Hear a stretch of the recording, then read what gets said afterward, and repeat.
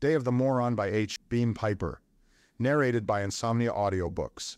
It's natural to trust the unproven word of the fellow who's on my side, but the emotional moron is on no one's side, not even his own.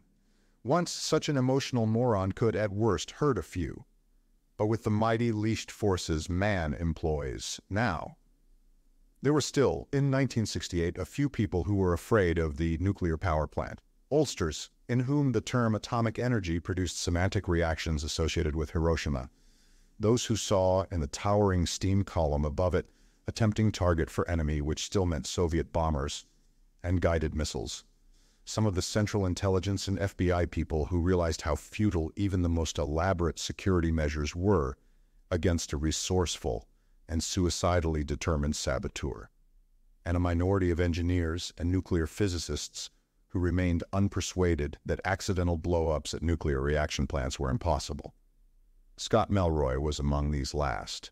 He knew, as a matter of fact, that there had been several nasty, meticulously unpublicized near catastrophes at the Long Island nuclear reaction plant, all involving the new Dernberg-Giordano breeder reactors, and that there had been considerable, carefully hushed, top-level acrimony before the Melroy Engineering Corporation had been given the contract to install the fully cybernetic control system intended to prevent a recurrence of such incidents.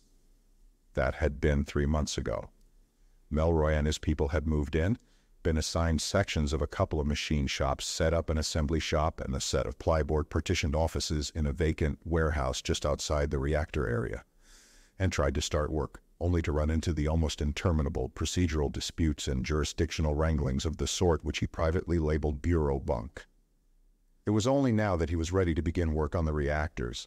He sat at his desk, in the inner of 3 successively smaller offices on the second floor of the converted warehouse, checking over a symbolic logic analysis of a relay system and, at the same time, sharpening a pencil, his knife paring off tiny, feathery shavings of wood. He was a tall, sparely built man of indeterminate age with thinning, sandy hair, a long, Gaelic upper lip, and a wide, half-humorous, half-weary mouth.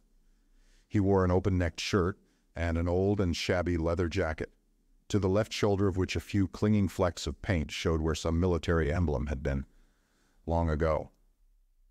While his fingers worked with the jackknife and his eyes traveled over the page of closely written symbols, his mind was reviewing the 8 different ways in which one of the efficient but treacherous Dernberg-Giordano reactors could be allowed to reach critical mass, and he was wondering if there might not be some unsuspected 9th way.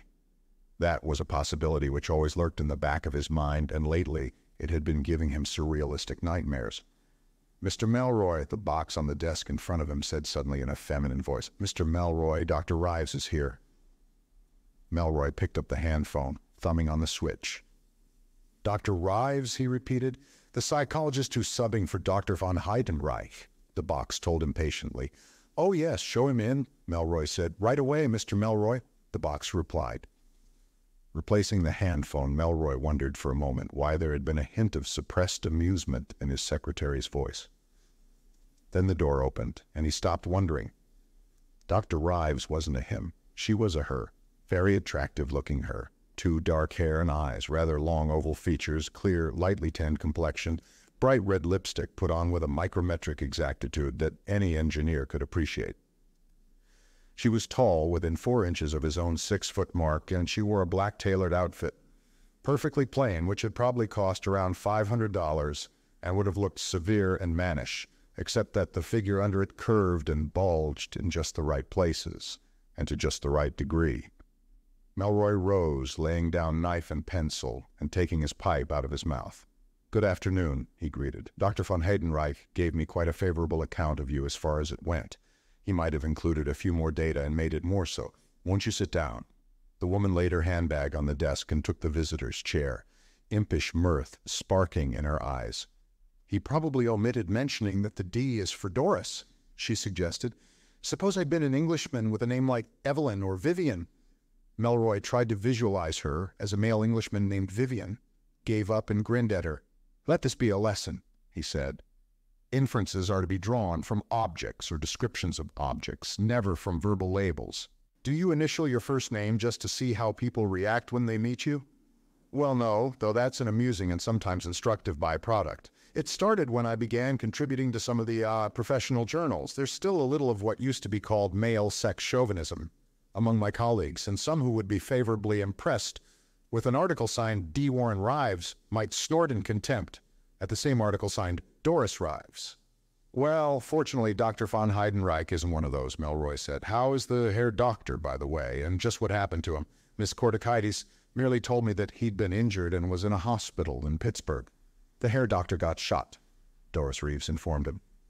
With a charge of BBs and a most indelicate portion of his anatomy, he was out hunting the last day of small game season, and somebody mistook him for a turkey, and nothing really serious, but he's face down in bed cursing hideously in German, English, Russian, Italian, and French, mainly because he's missing deer hunting. I might have known it, Melroy said in disgust. The ubiquitous lame brain with a dangerous mechanism. I suppose he briefed you on what I want done here. Well, not too completely. I gathered that you want me to give intelligence tests or aptitude tests or something of the sort to some of your employees. I'm not really one of these so-called industrial anthropologists, she explained. Most of my work for the past few years has been for public welfare organizations with subnormal persons. I told him that, and he said that was why he selected me. He said one other thing. He said, I used to think Melroy had an obsession about fools. Well, after stopping this load shot, I'm beginning to think it's a good subject to be obsessed about. Melroy nodded. Obsession will probably do. Phobia would be more exact. I'm afraid of fools, and the chance that I have one working for me here affects me like having a cobra crawling around my bedroom in the dark. I want you to locate any who might be in a gang of new men I've had to hire so that I can get rid of them. And just how do you define the term fool, Mr. Melroy? She asked. Remember, it has no standard meaning. Republicans apply it to Democrats, and vice versa. Well, I apply it to people who do things without considering possible consequences. People who pepper distinguished Austrian psychologists in the pants seat with turkey shot, for a starter. Or people who push buttons to see what'll happen or turn valves and twiddle with dial knobs because they have nothing else to do with their hands. Or shoot insulators off power lines to see if they can hit them. People who don't know it's loaded. People who think warning signs are purely ornamental. People who play practical jokes. I know what you mean. Just day before yesterday, I saw a woman toss a cocktail into an electric heater. She didn't want to drink it, and she thought it would just go up in steam. The result was slightly spectacular. Next time, she won't do that. She'll probably throw her drink into a lead ladle if there's one around. Well, on a statistical basis, I judge that I have 3 or 4 such dud rounds among this new gang I've hired. I want you to put the finger on them so I can bounce them before they blow the whole plant up, which could happen quite easily. That, Doris Rives said, is not going to be as easy as it sounds. Ordinary intelligence testing won't be enough. The woman I was speaking of has an IQ well inside the meaning of normal intelligence. She just doesn't use it. Sure. Melroy got a thick folder out of his desk and handed it across. Heidenreich thought of that too. He got this up for me about 5 years ago. The intelligence test is based on the new French Sûreté test for mentally deficient criminals. Then there's a memory test and tests for judgment and discrimination, semantic reactions, temperamental and emotional makeup, and general mental attitude. She took the folder and leafed through it. Yes, I see. I always liked this Sûreté test, and this memory test is a honey 1 hen, 2 ducks, 3 squawking geese, 4 corpulent porpoises, 5 limerick oysters, 6 pairs of Don Alfonso tweezers. I'd like to see some of these memory course boys trying to make visual images of 6 pairs of Don Alfonso tweezers. And I'm going to make a copy of this word association list. It's really a semantic reaction test. Korzybski would have loved it. And of course our old friend, the Rorschach inkblots. I've always harbored the impious suspicion that you can prove almost anything you want to with that. But these question suggestions for personal interview are really crafty. Did Heidenreich get them up himself? Yes, and we have stacks and stacks of printed forms for the written portion of the test and big cards to summarize each subject on. And we have a disc recorder to use in the oral tests. There'll have to be a pretty complete record of each test in case.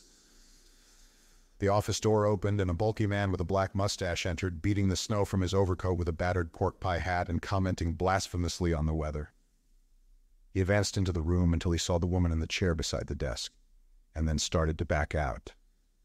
"Come on in, Sid," Melroy told him. "Dr. Rives, this is our general foreman. Sid Keating, Sid, Dr. Rives, the new dimwit detector. Sid's in direct charge of personnel," he continued. "So you two will be working together quite a bit." "Glad to know you, Doctor," Keating said. Then he turned to Melroy.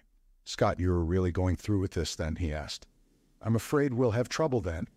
"Look, Sid," Melroy said, "we've been all over that. Once we start work on the reactors, you and Ned Puryear and Joe Ritchie and Steve Chalmers can't be everywhere at once. A cybernetic system will only do what it's been assembled to do, and if some quarter-wit assembles one of these things wrong—" He left the sentence dangling. Both men knew what he meant. Keating shook his head. "This union's going to bawl like a branded calf about it," he predicted, "and if any of the dear sirs and brothers get washed out—" That sentence didn't need to be completed either. "We have a right," Melroy said, "to discharge any worker who is, quote, of unsound mind, deficient mentality, or emotional instability," unquote. It says so right in our union contract in nice big print. "And they'll claim the tests are wrong. I can't see how they can do that," Doris Rives put in, faintly scandalized. "Neither can I." "They probably won't either," Keating told her. "But they'll go ahead and do it. Why, Scott, they're pulling the #1 Dernberg Giordano tonight. By 0800, it ought to be cool enough to work on. Where will we hold the tests? Here." "We'll have to, unless we can get Dr. Rives' security cleared." Melroy turned to her. "Were you ever security cleared by any government agency?" "Oh, yes. I was with Armed Forces Medical Psychiatric Division in Indonesia in '62 and '63, and I did some work with mental fatigue cases at Tano Basin Research Establishment in '64. Melroy looked at her sharply. Keating whistled. "If she could get into Tonto Basin, she can get in here," he declared. "I should think so. I'll call Colonel Bradshaw, the security officer. That way we can test them right on the job," Keating was saying. "Take them in relays. I'll talk to Ben about it, and we'll work up some kind of a schedule." He turned to Doris Rives. "You'll need a wrist geiger and a dosimeter. We'll furnish them," he told her. "I hope they don't try to make you carry a pistol, too." "A pistol?" For a moment, she must have thought he was using some technical jargon term, and then it dawned on her that he wasn't. "You mean?" She cocked her thumb and crooked her index finger. "Yeah, a rod. Roscoe, the equalizer. We all have to." He half lifted one out of his side pocket. "We're all United States deputy marshals. They don't bother much with counter-espionage here, but they don't fool when it comes to counter-sabotage. Well, I'll get an order cut and posted. Be seeing you, Doctor." "You think the union will make trouble about these tests?" she asked after the general foreman had gone out. "They're sure to," Melroy replied. "Here's the situation. I have about 50 of my own men from Pittsburgh here, but they can't work on the reactors because they don't belong to the Industrial Federation of Atomic Workers. And I can't just pay their initiation fees and union dues and get union cards for them, because admission to this union is on an annual quota basis, and this is December and the quota's full. So I have to use them outside the reactor area on fabrication and assembly work. And I have to hire through the union, and that's handled on a membership seniority basis, so I have to take what's thrown at me. That's why I was careful to get that clause I was quoting to Sid written into my contract. Now here's what's going to happen. Most of the men will take the test without protest, but a few of them will raise the roof about it. Nothing burns a moron worse than to have somebody question his fractional intelligence. The odds are that the ones that yell the loudest about taking the test will be the ones who get scrubbed out, and when the test shows that they're deficient, they won't believe it. A moron simply cannot conceive of his being anything less than perfectly intelligent, any more than a lunatic can conceive of his being less than perfectly sane. So they'll claim we're framing them for an excuse to fire them. And the union will have to back them up, right or wrong, at least on the local level. That goes without saying. In any dispute, the employer is always wrong and the worker is always right until proven otherwise. And that takes a lot of doing, believe me. Well, if they're hired through the union on a seniority basis, wouldn't they be likely to be experienced and competent workers, she asked. Experienced, yes. That is, none of them has ever been caught doing anything downright calamitous. Yet, Melroy replied, the moron I'm afraid of can go on for years doing routine work under supervision and nothing will happen. And someday he does something on his own lame-brained initiative, and when he does, it's only at the whim of whatever gods there be that the result isn't a wholesale catastrophe. And people like that are the most serious threat facing our civilization today. Atomic war not accepted. Dr. Doris Rives lifted a delicately penciled eyebrow over that. Melroy, pausing to relight his pipe, grinned at her. "You think that's the old obsession talking?" he asked. "Could be, but look at this plant here. It generates every kilowatt of current used between Trenton and Albany, the New York metropolitan area included, except for a few little storage battery or diesel generator systems that couldn't handle 0.1% of the barest minimum load. It's been the only source of electric current here since 1962, when the last coal-burning power plant was dismantled. Knock this plant out, and you darken every house and office and factory and street in the area. You immobilize the elevators. Think what that would mean in lower and midtown Manhattan alone. And the subways.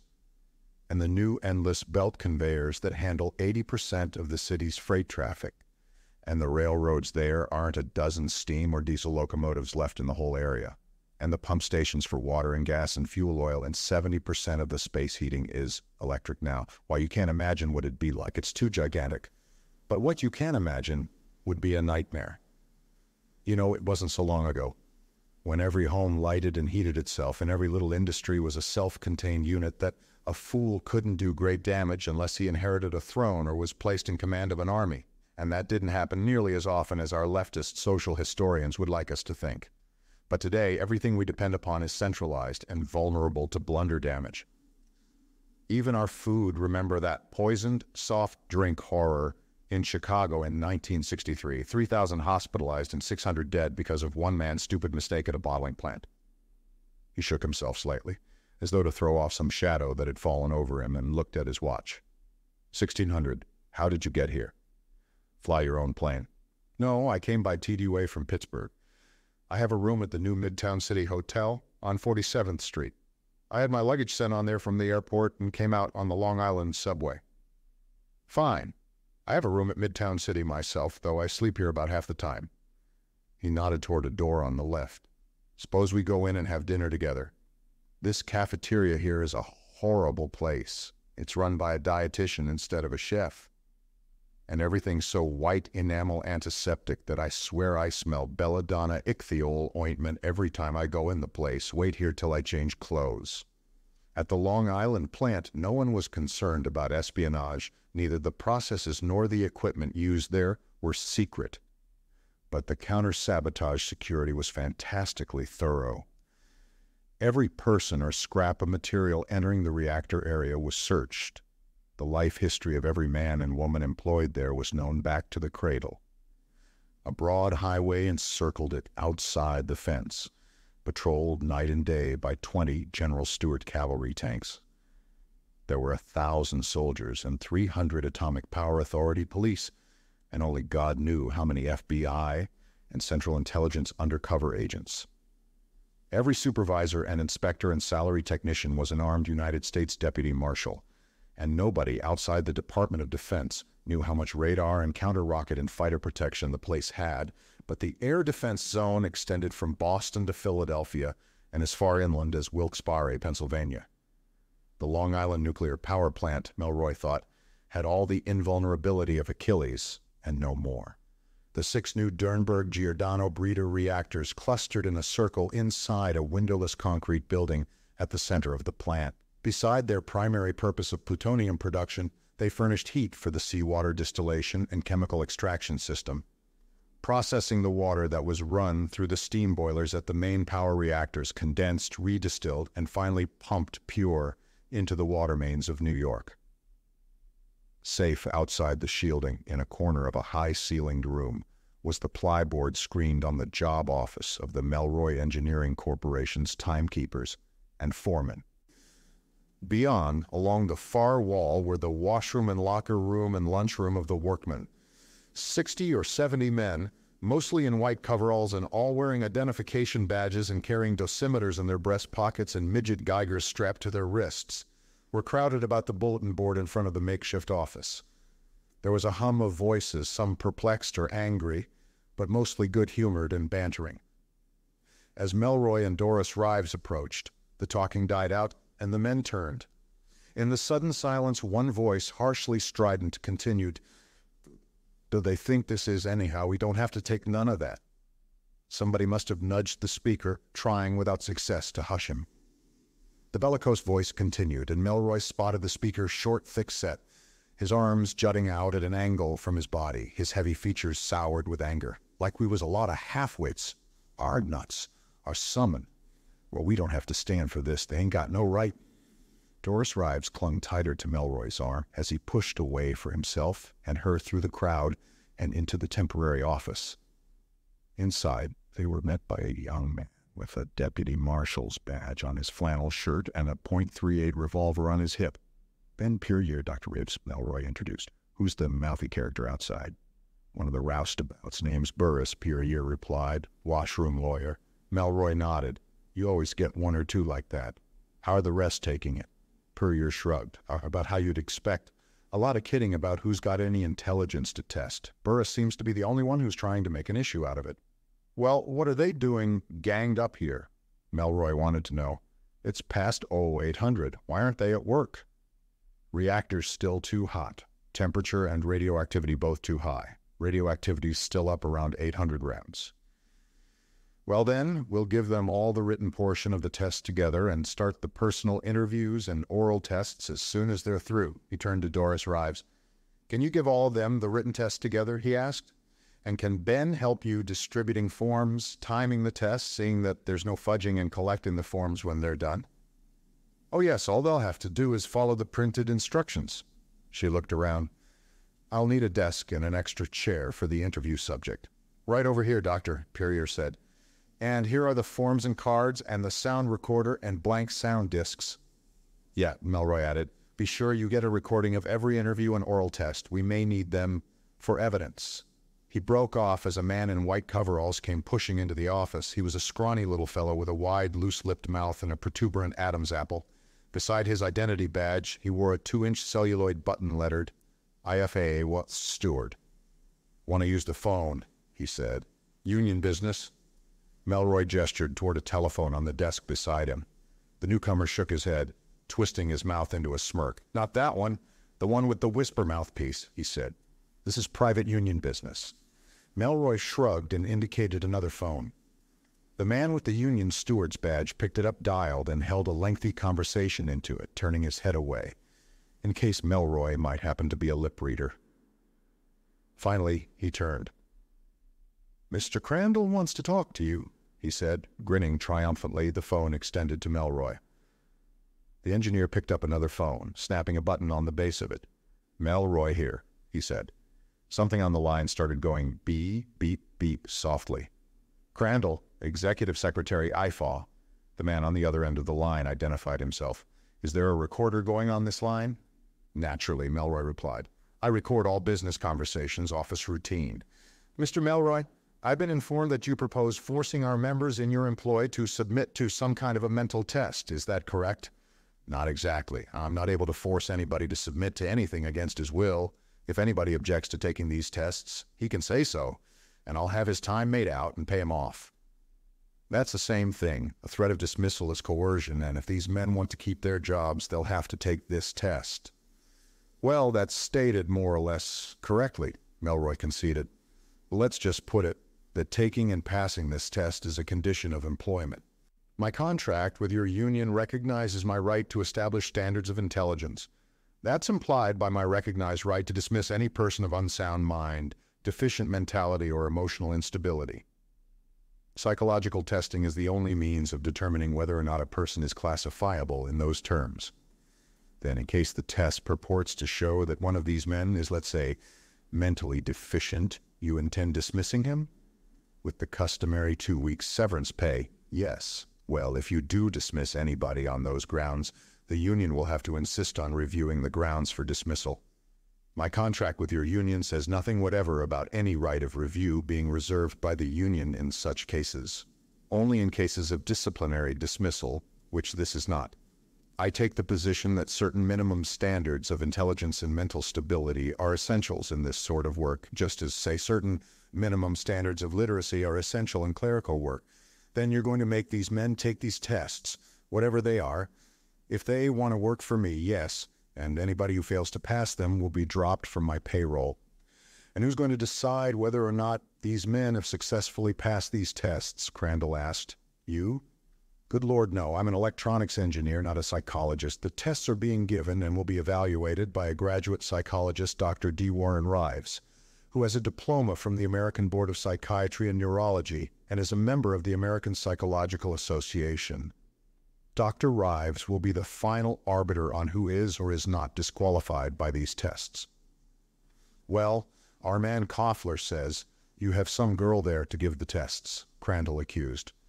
I suppose he means Dr. Rives, Melroy replied. I can assure you she is an extremely competent psychologist, however. She came to me most highly recommended by Dr. Karl von Heidenreich, who is not inclined to be careless with his recommendations. Well, Mr. Melroy, we don't want any more trouble with you than we have to have, Crandall told him, but we will insist on reviewing any dismissals which occur as a result of these tests. You can do that. I'd advise first that you read over the contract you signed with me. Get a qualified lawyer to tell you what we've agreed to and what we haven't. Was there anything else you wanted to talk about? No. Then good morning, Mr. Crandall. He hung up. All right, let's get on with it, he said. Ben, you get them into the lunchroom. There are enough tables and benches in there for everybody to take the written test in 2 relays. The union's got to be represented while these tests is going on, the union steward announced. Mr. Crandall says I'm to stay here and watch what you do to these guys. This man working for us? Melroy asked Purrier. Yes, Koffler Julius, electrical fitter, Joe Ritchie's gang.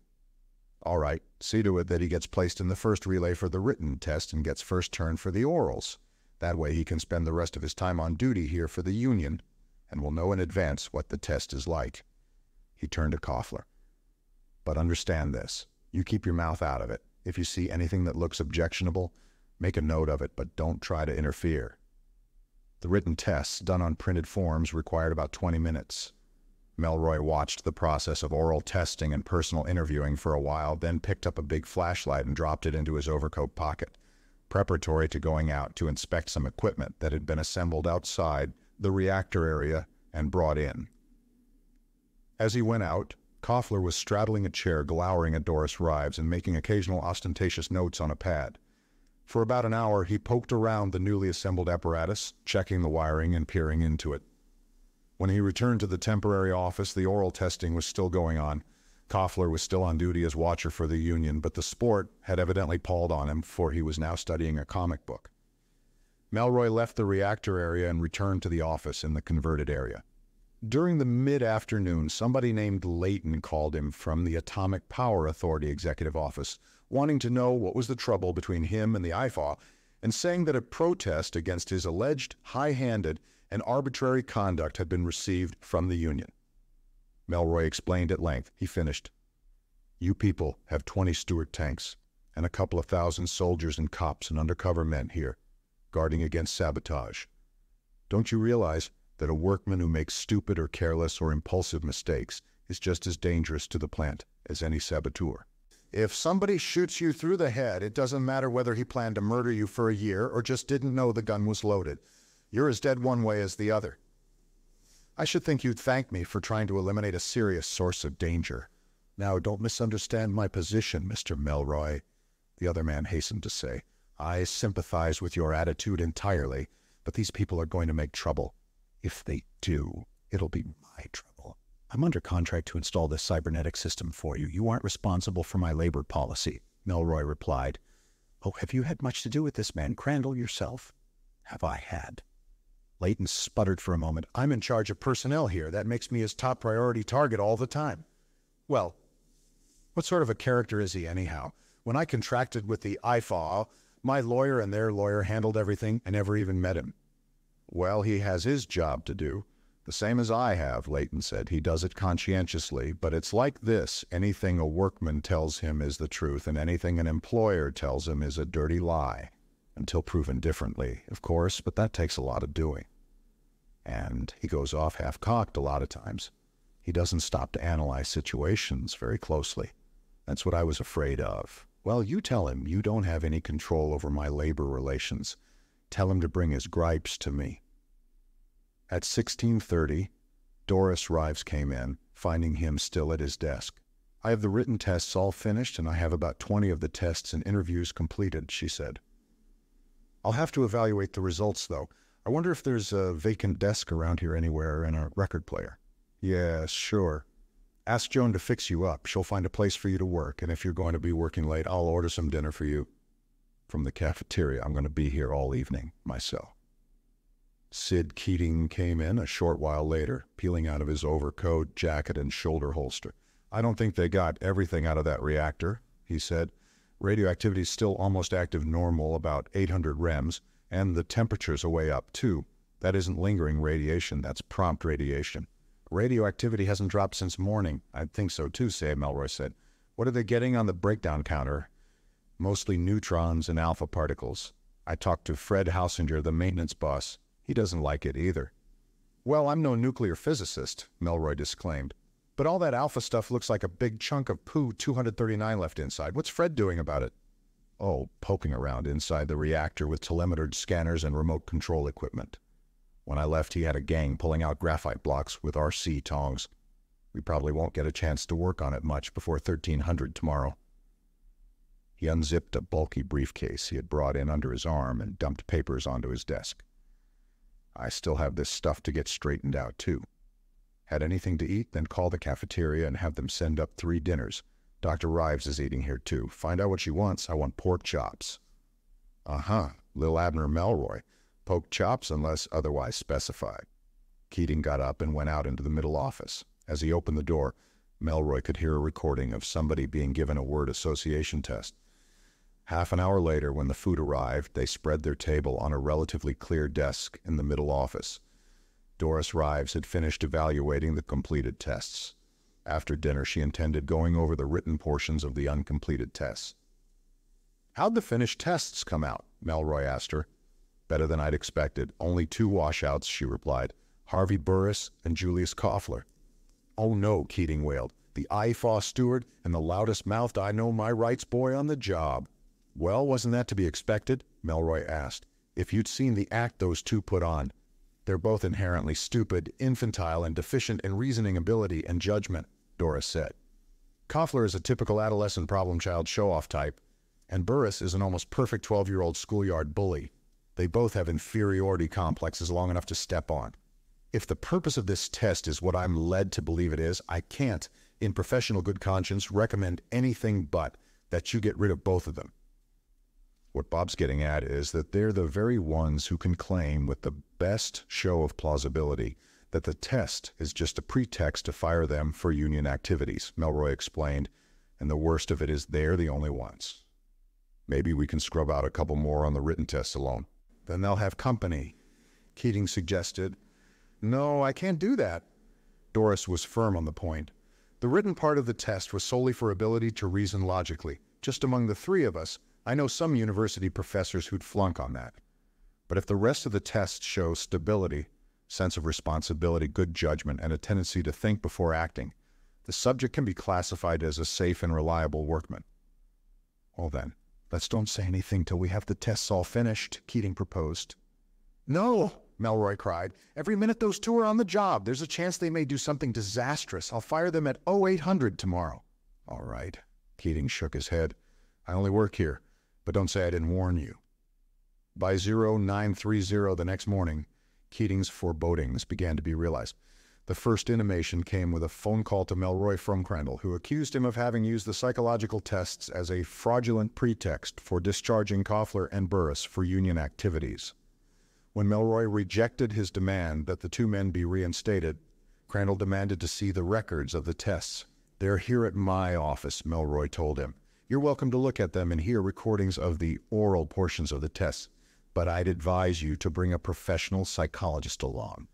Because unless you're a trained psychologist yourself, they're not likely to mean much to you. Oh, sure, Crandall retorted. They'd have to be unintelligible to ordinary people or you couldn't get away with this frame-up. Well, don't worry. I'll be along to see them. Within 10 minutes, the phone rang again. This time it was Leighton, the Atomic Power Authority man. "We're much disturbed about this dispute between your company and the IFAW," he began. "Well, frankly, so am I," Melroy admitted. "I'm here to do a job, not play Hatfields and McCoys with this union. I've had union trouble before, and it isn't fun.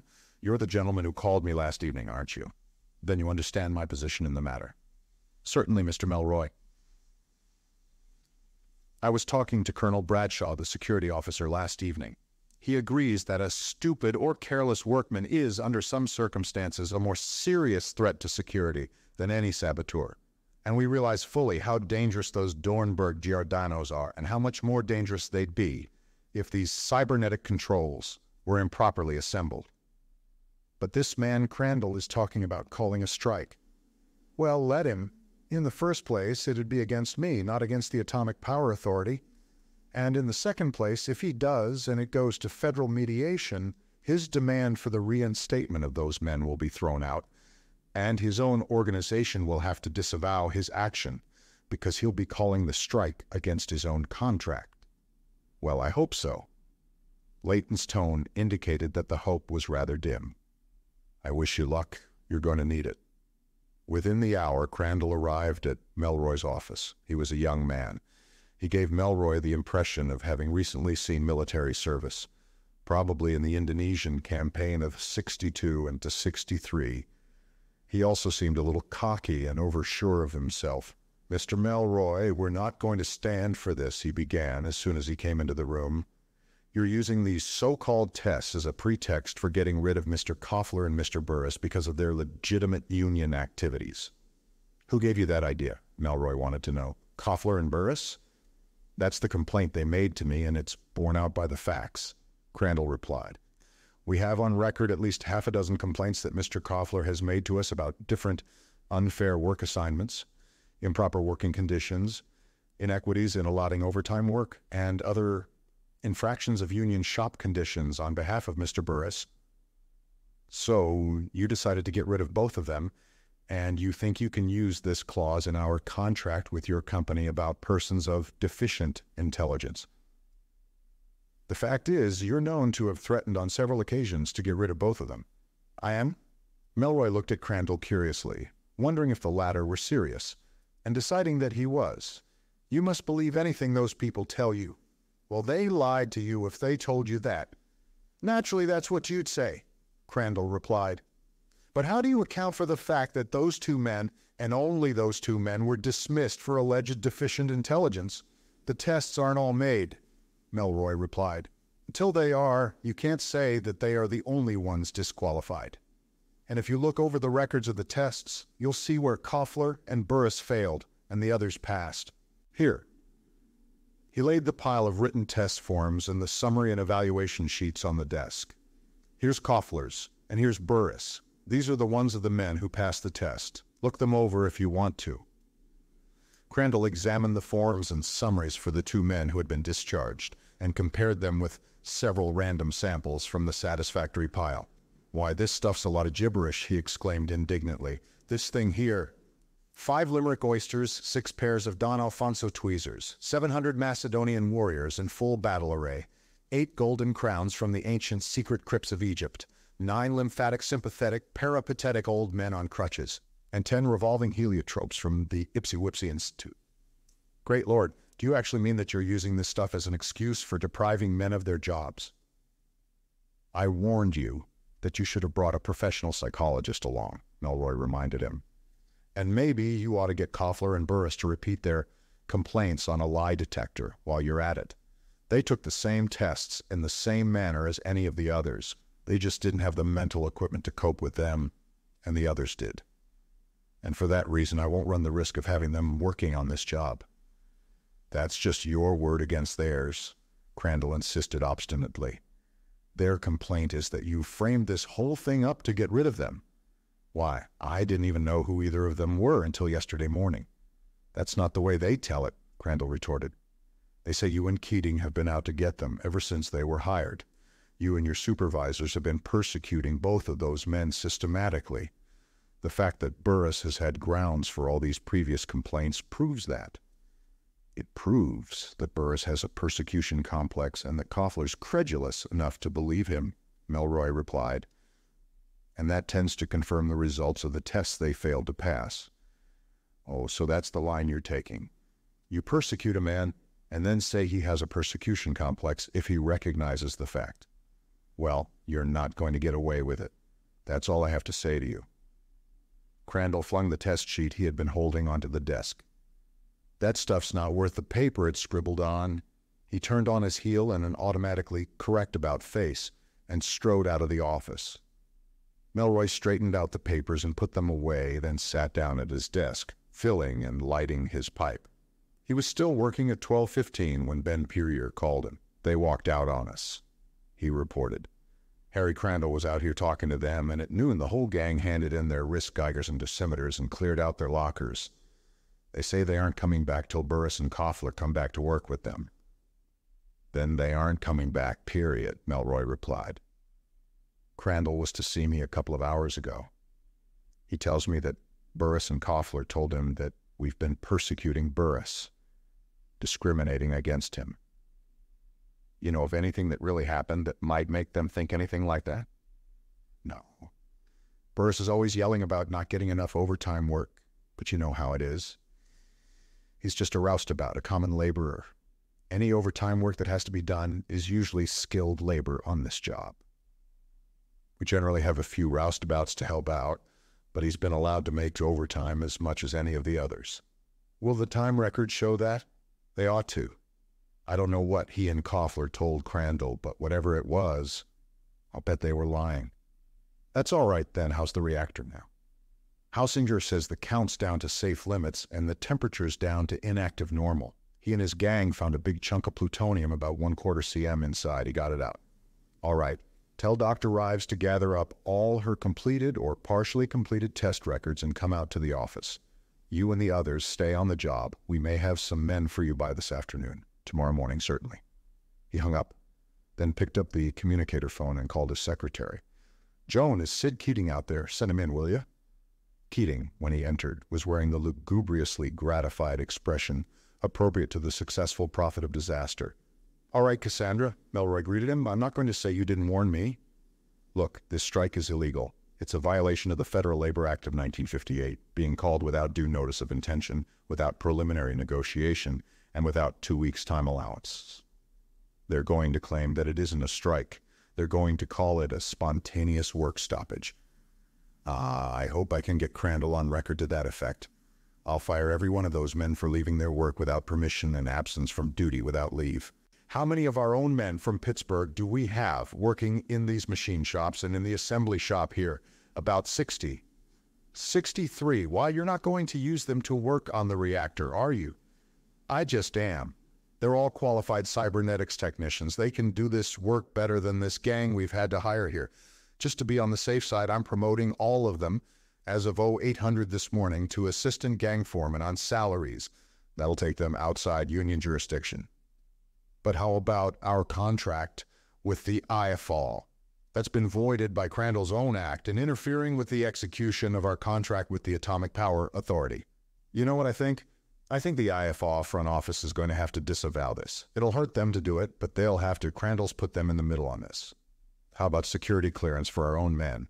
"Nothing to that," Melroy said. "Most of them are security cleared already from the work we did installing that counter-rocket control system on the USS Alaska and the work we did on that symbolic logic computer for the Philadelphia project.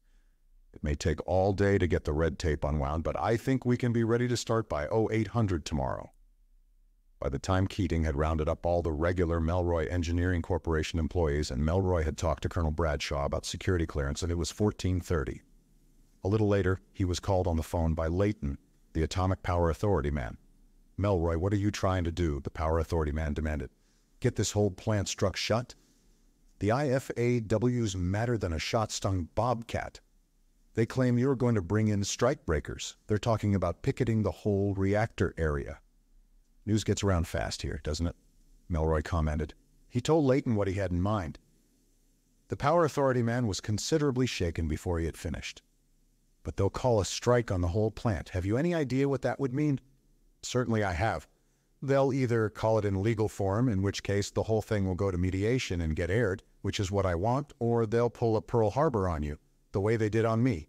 And in that case, the president will have to intervene, and they'll fly in technicians from some of the armed forces plants to keep this place running. And in that case, things will get settled that much quicker. This Crandall thinks these men I've fired are martyrs, and he's preaching a crusade. He ought to carry an advocatus diaboli on his payroll to scrutinize the qualifications of his martyrs before he starts canonizing them. A little later, Doris Rives came into the office, her hands full of papers and cards. "I've 12 more tests completed," she reported. "Only one washout." Melroy laughed. "Doctor, they're all washed out," he told her. "It seems there was an additional test and they all flunked it." Evinced willingness to follow unwise leadership and allow themselves to be talked into improper courses of action, you go on into New York and take all the test material, including sound records, with you. Stay at the hotel. Your pay will go on till I need you. There'll be a federal mediation hearing in a day or so. He had 2 more telephone calls. The first at 15:30 was from Leighton. Melroy suspected that the latter had been medicating his morale with a couple of stiff drinks. His voice was almost jaunty. "Well, the war's on," he announced. "The IFAW's walking out on the whole plant at 0800 tomorrow. In violation of the Federal Labor Act, Section 8, paragraphs 4 and 5, Melroy supplemented. "Crandall really has stuck his neck in the guillotine. What's Washington doing?"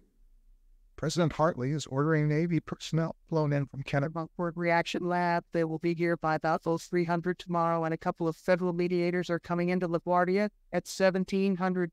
They're going to hold preliminary hearings at the new federal building on Washington Square beginning 2000. A couple of IFAW negotiators are coming in from the National Union headquarters at Oak Ridge. They should be getting in about the same time. You'd better be on hand and have Dr. Rives there with you. There's a good chance this thing may get cleared up in a day or so. I will undoubtedly be there, complete with Dr. Rives, Melroy replied. It will be a pleasure. An hour later, Ben Puryear called from the reactor area, his voice strained with anger. "Scott, do you know what those—" He gargled obscenities for a moment. "You know what they've done? They've repacked the #1 Durenberg Giordano." Got a chain reaction started again. "Who?" "Fred Hausinger's gang, apparently at Harry Crandall's orders. The excuse was that it would be unsafe to leave the reactor in its dismantled condition during a prolonged shutdown. They were assuming, I suppose, that the strike would be allowed to proceed unopposed. But of course the real reason was that they wanted to get a chain reaction started to keep our people from working on the reactor. Well, didn't Hausinger try to stop them? Not very hard. I asked him what he had that deputy marshal's badge on his shirt and that Luger on his hip for, but he said he had orders not to use force for fear of prejudicing the mediators." Melroy swore disgustedly. "All right, gather up all our private papers and get Steve and Joe and come on out. We only work here when we're able." Doris Rives was waiting on the street level when Melroy reached the new federal building in what had formerly been the Greenwich Village district of Manhattan that evening. She had a heavy briefcase with her, which he took. "I was afraid I'd keep you waiting," she said.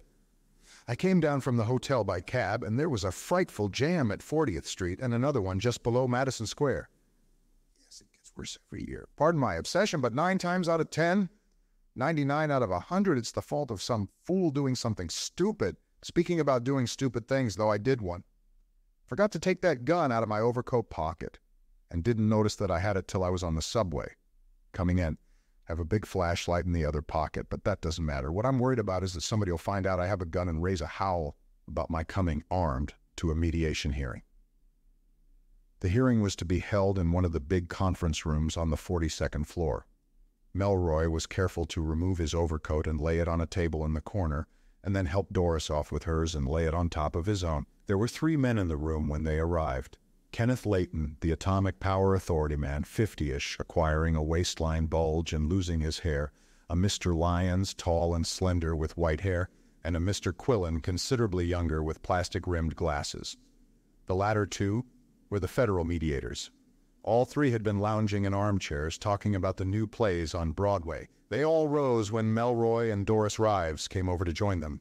"We mustn't discuss business until the others get here," Leighton warned. "It's bad enough that all 3 of us got here ahead of them. They'll be sure to think we're trying to take an unfair advantage of them. I suppose neither of you have had time to see any of the new plays." Fortunately, Doris and Melroy had gone to the theater after dinner the evening before last. They were able to join the conversation.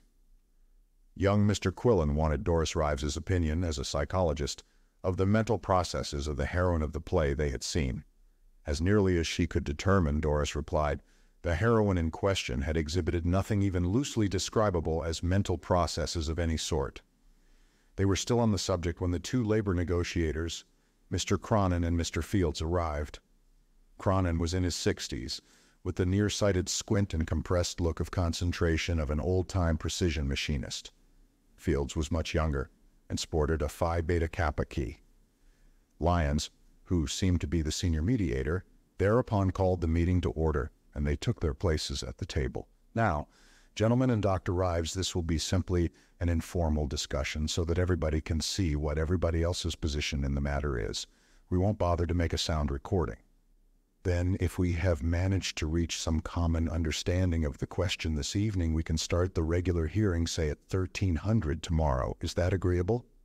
It was. The younger mediator, Quillen, cleared his throat. It seems from our information that this entire dispute arises from the discharge by Mr. Melroy of two of his employees named Koffler and Burris. Is that correct? Well, there's also the question of the Melroy Engineering Corporation's attempting to use strike breakers and the Long Island Atomic Power Authorities having condoned this unfair employment practice, Cronin said acidly. And there's also the question of the IFAW's calling a Pearl Harbor strike on my company, Melroy added. We resent that characterization, Cronin retorted.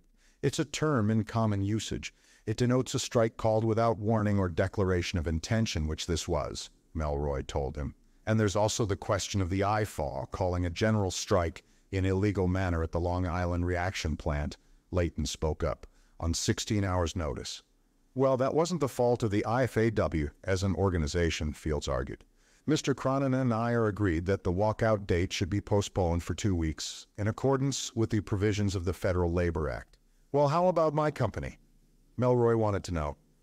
Your IFAW members walked out on me without any notice whatever at 1200 today. Am I to consider that an act of your union, or will you disavow it so that I can fire all of them for quitting without permission? And how about the action of members of your union? Acting on instructions from Harry Crandall. In repacking the No. 1 Dornberg-Giordano breeder reactor at our plant, after the plutonium and the U-238 and the neutron source containers had been removed in order to reinitiate a chain reaction to prevent Mr. Melroy's employees from working on the reactor, Leighton demanded. Am I to understand that the union sustains that action too? I hadn't known about that, Fields said, somewhat startled. Neither had I, Cronin added. When did it happen? About 1600 today, Melroy told him. We were on the plane from Oak Ridge then, Fields declared. We know nothing about that. Well, are you going to take the responsibility for it, or aren't you? Leighton insisted. Lyons, who had been toying with a small metal paperweight, rapped on the table with it. Gentlemen, he interrupted, we're trying to cover too many subjects at once. I suggest that we confine ourselves at the beginning to the question of the dismissal of these men, Burris and Koffler. If we find that the IFAW has a legitimate grievance in what we may call the Burris-Koffler question, we can settle that, and then go on to these other questions. I'm agreeable to that, Melroy said. So are we. Cronin nodded. All right, then. Since the IFAW is the complaining party in this question, perhaps you gentlemen should state the grounds for your complaints. Fields and Cronin exchanged glances. Cronin nodded to Fields, and the latter rose. The two employees in question, he stated, had been the victims of discrimination and persecution because of union activities. Koffler was the union shop steward for the men employed by the Melroy Engineering Corporation, and Burris had been active in bringing complaints about unfair employment practices. Furthermore, it was the opinion of the IFAW that the psychological tests imposed on their members had been a fraudulent pretext for dismissing these two men, and in any case, the practice of compelling workers to submit to such tests was insulting, degrading, and not a customary condition of employment. With that, he sat down. Melroy was on his feet at once. I'll deny those statements categorically and seriatim, he replied. They are based entirely upon misrepresentations made by the two men who were disqualified by the tests, and dropped from my payroll because of being, in the words of my contract with your union, persons of unsound mind, deficient intelligence, and/or emotional instability. What happened is that your local official, Crandall, accepted everything they told him uncritically, and you accepted everything Crandall told you in the same spirit. Before I go on, Melroy continued, turning to Lyons, have I your permission to let Dr. Rives explain about these tests herself and tell how they were given and evaluated? Permission granted by Lyons. Doris Rives rose. At some length, she explained the nature and purpose of the tests and her method of scoring and correlating them. Well, did Mr. Melroy suggest to you that any specific employee or employees of his were undesirable and ought to be eliminated? Fields asked. Certainly not. Doris Rives became angry. And if he had, I'd have taken the first plane out of here. That suggestion is insulting. And for your information, I never met Mr. Melroy day before yesterday afternoon. I'm not dependent upon him for anything. I took this job as an accommodation to Dr. Karl von Heidenreich, who ordinarily does such work for the Melroy Company, and I'm losing money by remaining here. Does that satisfy you? Yes, it does, Fields admitted. He was obviously impressed by mention of the distinguished Austrian psychologist's name. If I may ask Mr. Melroy a question, I gather that these tests are given to all your employees.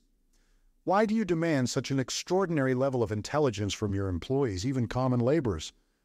Extraordinary? Melroy echoed. If the standards established by those tests are extraordinary, then God help this country.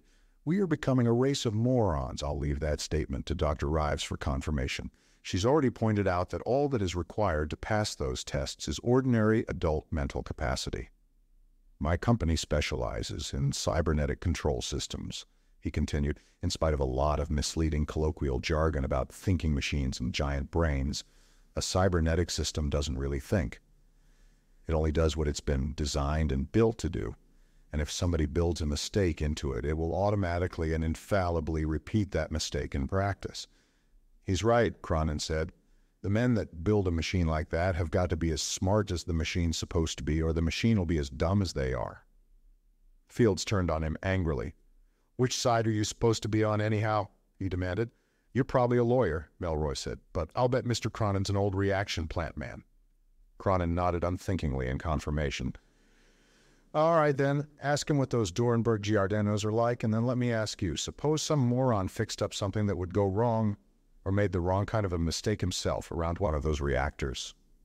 It was purely a rhetorical question, but much later, when he would have time to think about it, Scott Melroy was to wonder if ever in history such a question had been answered so promptly and with such dramatic calamitousness. 3 seconds after he stopped speaking, the lights went out. For a moment they were silent and motionless. Then somebody across the table from Melroy began to say, "What the devil?" Doris Rives, beside him, clutched his arm. At the head of the table, Lyons was fuming impatiently, and Kenneth Layton snapped a pocket lighter and held it up. The Venetian-screened windows across the room faced east. In the flicker of the lighter, Melroy made his way around to them and drew open the slats of one, looking out. Except for the headlights of cars far down in the street and the lights of ships in the harbor, the city was completely blacked out. But there was one other horrible light far away, at the distant tip of Long Island, a huge ball of flame, floating upward at the tip of a column of fiery gas. As he watched, there were twinkles of unbearable brightness at the base of the pillar of fire, spreading into awesome sheet flashes, and other fireballs soared up. Then the sound and the shock wave of the first blast reached them. The main power reactors, too, Melroy said to himself, not realizing that he spoke audibly. Too well shielded for the blast to get them, but the heat melted the fessinables down to critical mass. Layton, the lighter still burning, was beside him now. That's not God. It can't be anything else. Why, the whole plant's gone. There aren't enough other generators in this area to handle 1/100th of the demand. And don't blame that on my alleged strike breakers, Melroy warned. They hadn't got security cleared to enter the reactor area when this happened. What do you think happened? Cronin asked. One of the Dorenberg Giardanos let go? Yes, your man, Crandall. If he survived that, it's his bad luck, Melroy said grimly. Last night, while Fred Hausinger was pulling the fissionables and radioactives out of the #1 breeder, he found a big nugget of poo 239, about 1/4 cm. I don't know what was done with it, but I do know that Crandall had the maintenance gang repack that reactor to keep my people from working on it. Nobody will ever find out just what happened, but they were in a hurry. They probably shoved things in any old way. Somehow, that big subcritical nugget must have got back in, and the breeding cans, which were pretty ripe by that time, must have been shoved in too close to it and to one another. You know how fast those DGs work. It just took this long to build up CM for a bomb-type reaction. You remember what I was saying before the lights went out? Well, it happened. Some moron, some untested and undetected moron made the wrong kind of a mistake. Too bad about Crandall. He was a good kid, only he didn't stop to think often enough, Cronin said. Well, I guess the strike's off now. That's one thing. But all those people out there. Woman like Doris Rise was thinking particularly rather than generally, and of humans rather than abstractions. It must have killed everybody for miles around. Sid Keating, Melroy thought, and Joe Ritchie, and Ben Puryear, and Steve Chalmers, and all the workmen whom he had brought here from Pittsburgh to their death. Then he stopped thinking about them. Didn't do any good to think of men who'd been killed. He'd learned that years ago, as a kid, second lieutenant in Korea. The people to think about were the millions in greater New York and up the Hudson Valley to Albany and as far south as Trenton, caught without light in the darkness, without heat in the dead of winter, without power in subways and skyscrapers and on railroads and interurban lines. He turned to the woman beside him. Doris, before you could get your Board of Psychiatry and Neurology diploma, you had to qualify as a regular MD, didn't you? He asked. Why, yes. Then you'd better report to the nearest hospital. Any doctor at all is going to be desperately needed for the next day or so. Me, I still have a reserve major's commission in the Army Corps of Engineers. They're probably calling up reserve officers with any radios that are still working. Until I hear differently, I'm ordering myself on active duty as of now. He looked around. Anybody know where the nearest Army headquarters is? There's a recruiting station down on the 30-something floor, Quillen said. It's probably closed now, though. Ground Defense Command, Midtown City, Layton said. They have a medical section of their own. They'll be glad to get Dr. Rives, too. Melroy helped her on with her coat and handed her her handbag, then shrugged into his own overcoat and belted it about him, the weight of the flashlight and the automatic sagging the pockets. He'd need both. The gun as much as the light, New York had more than its share of vicious criminals to whom this power failure would be a perfect devil send. Handing Doris the light, he let her take his left arm. Together, they left the room and went down the hallway to the stairs and the long walk to the darkened street below, into a city that had suddenly been cut off from its very life energy, a city that had put all its eggs in one basket and left the basket in the path of any blundering foot. The end.